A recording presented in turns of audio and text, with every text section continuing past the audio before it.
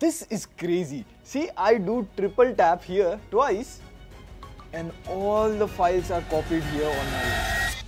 Right, this copy in your phone and paste in your laptop is a known feature by now. Apple started it and others got inspired. However, these features you get usually on phones above 30,000, but today we have this.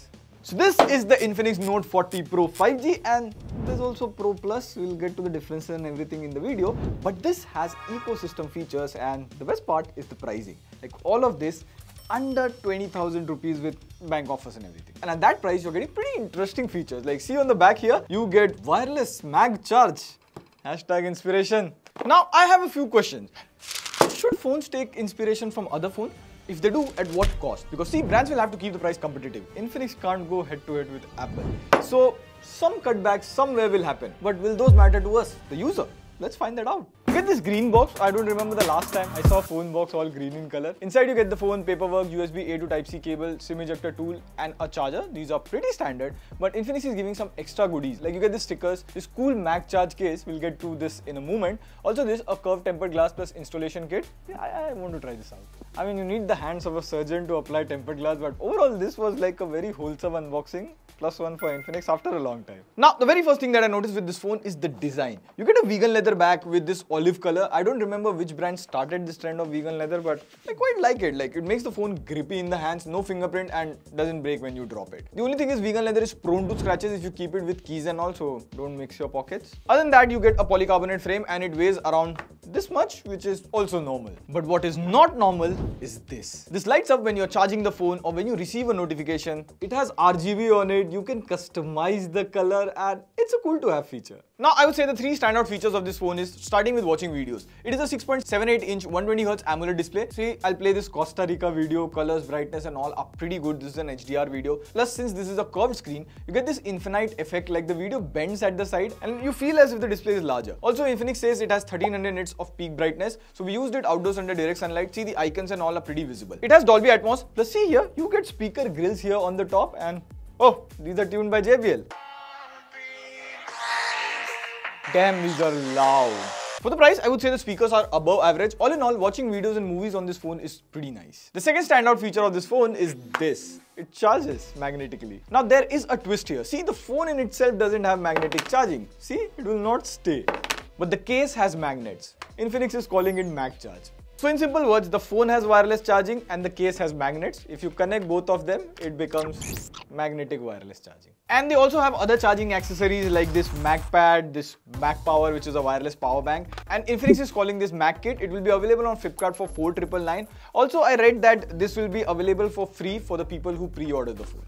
And if you think this is enough wireless charging, that's not it. There's also reverse wireless charging here. So you can charge your TWS watch and any other phone. So getting wireless plus reverse wireless charging at this price is something new. Also see here in the settings, Infinix has bypass charging. Let me see if I can demonstrate this. Now I'll connect this phone to charge. Now I'll run the 3D Mark benchmark. First without bypass charging and now you can see what the temperature is and now I'll use bypass charging. And see here the phone was cooler when bypass charging was activated. So in simple words, bypass charging is when you're playing games while the phone is charging, the power goes directly to the phone and not the battery. This way the battery doesn't heat up and your phone stays cool and no frame drops. I'll get to the gaming and performance in just a moment, but if you put so much charging mechanism in a phone, how does it deal with it? So we asked Infinix what about heat, what about the battery management? So they have a dedicated Cheetah X1 chip which is responsible for the dedicated power management of the smartphone. Other than this, the Infinix Note 40 Pro has two variants. There is one 5000 mAh battery variant which has 45 watt charging and there is Note 40 Pro Plus which have 4600 mAh battery at 100 watts charging. From our experience, they should easily last you one day in normal use. And let me show you something cool. See, if I connect the charger, notification shows up like this. Now where we have seen this before?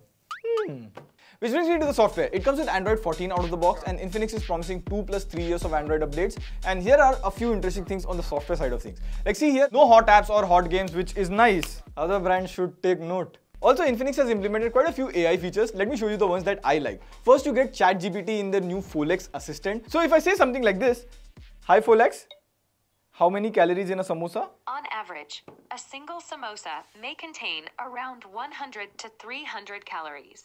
What if I add sauce? Adding sauce to a samosa can increase the calorie content depending on the type and amount of sauce used.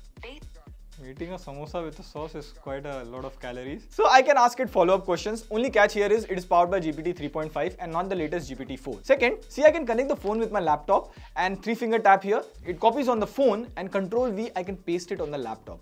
Third, there is this AI sky replacement. So in the camera, you have this option, and see here, before clicking the picture, I can replace the sky to anything I want. Generally, most phones do this after the photo is taken. Here, the Note 40 Pro is doing it while the photo is being taken. I mean, that's nice. Which brings me to the cameras, and things are interesting here. So you get a 108 megapixel main camera with OIS, and rest of the cameras are depth camera and macro camera. And during daytime, the pictures are fine, like the skin tone colors and all, they are okay. We even clicked the pictures in portrait mode, it did a decent job. Also, one thing that we noticed, that by default in portrait mode, the beauty mode is on, so you'll have to turn it off once. And you also get a 32 megapixel main selfie shooter. Even the selfies from it are okay, HDR and all is just about fine. While the main camera takes decent photos, two important things are to note over here. Number one, there is no ultra wide angle camera. This is macro camera and depth camera, I believe. And number two is the video maxes out at 2K 30 FPS. Even in selfie video, you can do maximum 2K 30 FPS. And I believe this is because of the processor. So overall, the camera is average for the price. Now, the phone is running on Dimensity 7020. Also, see here, if I open a 4K video on YouTube, it is sometimes stuck to 480p.